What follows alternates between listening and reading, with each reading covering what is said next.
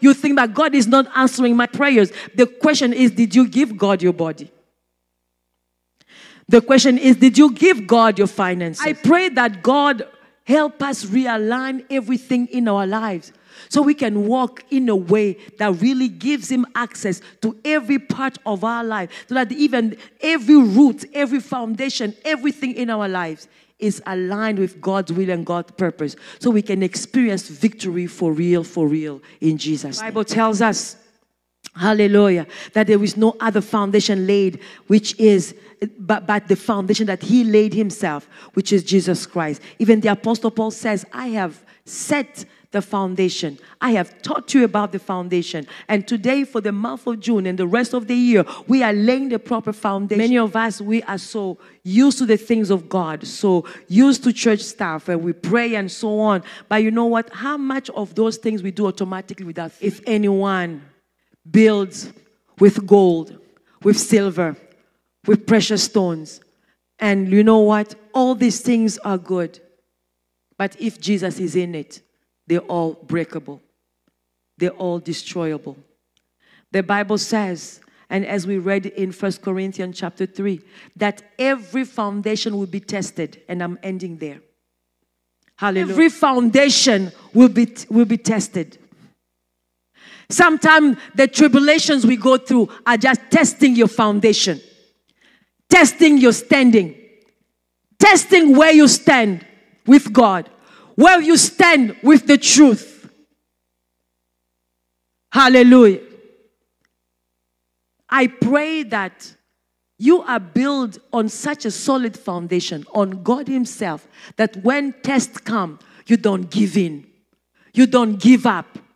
You don't flake. You don't faint, but you remain standing. Because when you build on Jesus, he builds in you the capacity to withstand the rain, the winds, and everything that can come in between. One prayer I would like us to pray before we leave this place is that God will build you up. That God will build you up. That any foundation, any foundational thing you have into your life, anything you build on, everything you desire, every dream, you know that every good thing, every tangible thing starts with an idea, starts with a dream, with a desire, with a hope, with a wish. Hallelujah. I pray that even from just the small germ or germination of your dream, of your desire, of your prayer, from there, God builds strength, builds capacity, so that as you continue to desire this, I just want to let you, people of God, as much as we desire big things, you will be tested for it. You'll be tried for it. You desire spiritual awareness, you'll be tested. You desire stronger relationships, you'll be tested. Hallelujah. You desire progress into your life, you'll be tested. You desire to start a business, you'll be tested. Every foundation must be tested. But I pray that your spiritual foundation, that your Christianity, that your relationship with God, when tested, even by fire, that you are proved to be strong and unbreakable in Jesus' name.